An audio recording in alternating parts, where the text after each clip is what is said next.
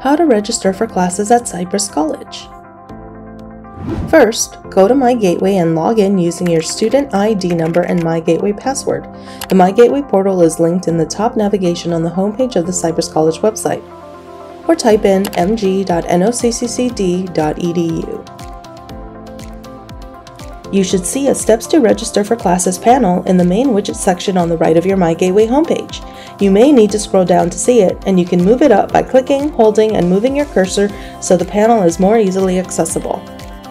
Every semester, you are required to complete the brief VTEA or Vocational and Technical Education Act survey before you register for classes.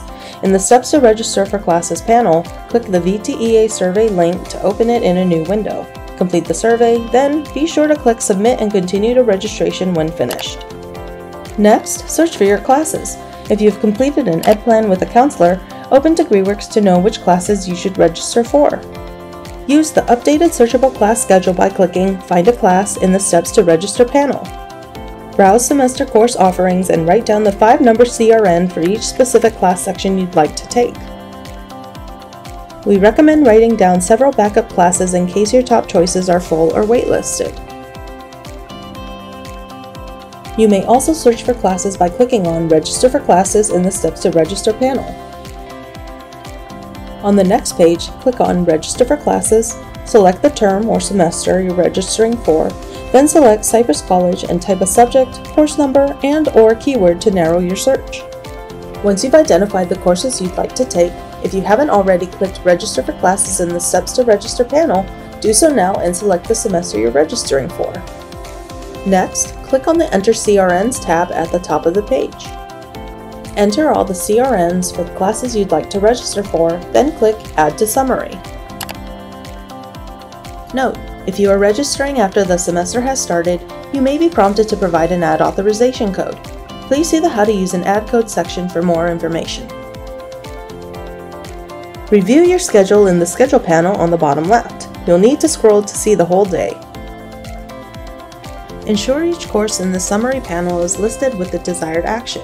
In this case, it should say Registered Web or Waitlist if you are adding a full class on the waitlist.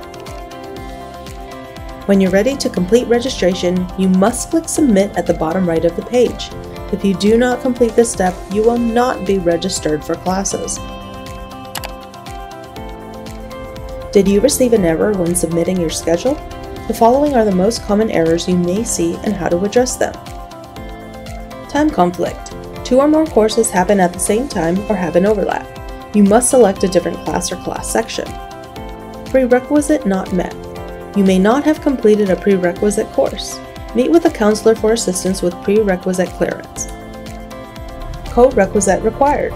Some courses have a co-requisite class that must be taken at the same time, like Math 150 PC and Math 50C. Add the linked course to your summary. Closed class. The class is closed. Join the waitlist if available or select another class. Authorization required. An ad code is required for this class. Reach out to the course instructor to request one. Note, counselors are unable to provide ad codes. More information about ad codes is available in the How to Use an Ad Code section. Once you've added all your classes, confirm that the course status is green and list Registered or Waitlisted. If it says Pending, you are not enrolled. Once you've registered, pay for your tuition and fees by returning to your myGateway homepage and clicking on Pay for Classes in the Steps to Register for Classes panel. Here, you may also add optional fees like parking and associated students' benefits. You may pay in full or set up a payment plan. You have now completed class registration. If you need to make changes, use the Register for Classes link in the Steps to Register panel to add more classes or manage your registration in existing classes.